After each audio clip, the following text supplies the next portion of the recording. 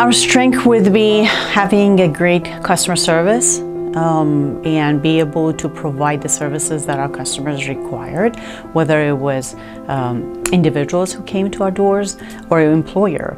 Such as an example of today, we had a tremendous amount of people coming from a couple businesses who had positive hits of COVID, and we serviced them aside and in between all the other schedules that we had. We're there to help the community, and I'm glad we're here. I think the biggest success was over at Bodega, and we immediately started thinking about what was possible, and we had already done the brown bag lunches, and we started thinking about, since all the restaurants were closed and just for carryout, just to start doing the brown bag dinners, and it was just wildly successful right off the bat. We also saw an opportunity, you know, at that point Tipp City was without a grocery store. And so we started looking at, you know, we didn't want to become a grocery store, but what were some gaps that we could try to fill for the community?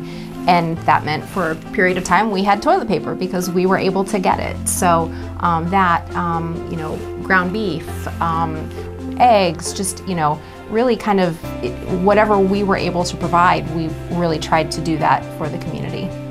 When we found out we could reopen on June the 1st, one of the things we were told is you can reopen, but you can only have half of your enrollment, which meant half of our income, but yet we still had to have the same amount of staff to run the program. We had to have all new supplies, individual supplies for the children. We had to have cleaning supplies that we didn't have access to.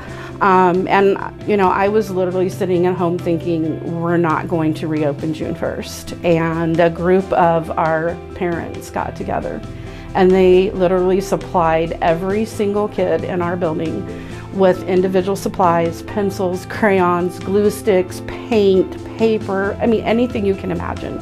Child Care Choices here locally, the referral center, got us all our cleaning supplies, all our masks, our rubber gloves.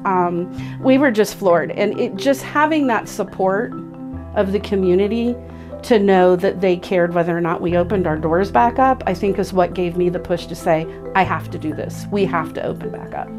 We recognized that they were with us and they were supporting us. We had a lot of families. We had a lot of businesses.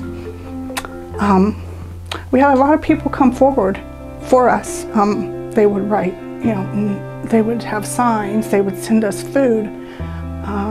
They would call with flowers. At one point we had the high school kids come out right on our driveway, say, thank you, heroes, for being there. Sorry, it's very emotional, but it was a tough time, but we knew that we had that community leadership to help us and keep us going along the way. Well, we are continuing to move forward with opening our new branch. So that's been a bit of a struggle, just trying to get through this year and work on the plans and work with everybody to do that. But we're excited that, you know, it is going to happen in 2021. I think that we've learned to work remotely if need be, and at the same time we've learned to do a lot more things electronically. So we were almost forced to, but that was a good thing because we really needed to as well, and it's helped us increase or make a lot of our operations or procedures a little bit smoother and better that way. Our world headquarters is in downtown Tipp City, okay, and we've been around for a long time, and we have to be flexible in order to survive. And with the remote access, with our mobile banking, with our drive-thrus, there's a lot of different ways to do it. So we'll continue to expand on that coming forward. We've got it in our budgets to do more online setting up of accounts and things like that. So not only are we physically going to be here, we're also going to be virtually here as well. For me, the one word I would use to describe 2020 is opportunity.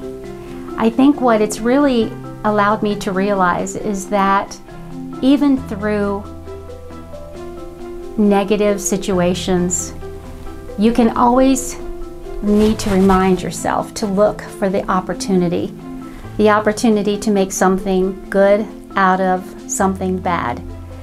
And for us, we've been able to do that. And I just need to remind myself to continue to do that.